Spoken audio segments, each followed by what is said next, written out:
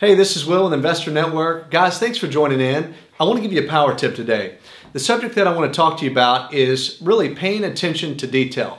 Now, in the game of real estate, when you're flipping a property or remodeling a home, one of the hardest, really the most difficult thing that you're going to incur is at the end of the property, it's getting the final stages complete on the home.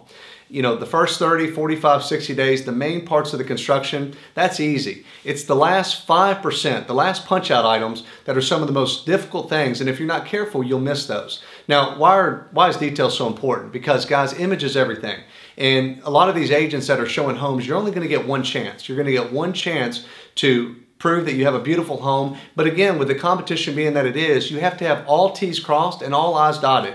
I want to encourage you out there, if you're in the buying and selling real estate game and you're flipping properties, make sure that whatever you do, don't lose the attention span at the end of the property. Make sure that you push on through. And really, guys, I encourage you, and this is what we do in Investor Network, I like to put a fresh set of eyes on the property when we complete it. You know, I've been in and out of these properties so many times, dealing with the contractors, having materials delivered. You know, my partner and I are part of the, interior design stage of the whole thing. By the time we're over it, we're mentally exhausted as well. So this is where we like to bring in fresh eyes, someone who hasn't been involved with the property, let them go through and put a punch-out list. What are the things that stick out to them that really don't make the property look great?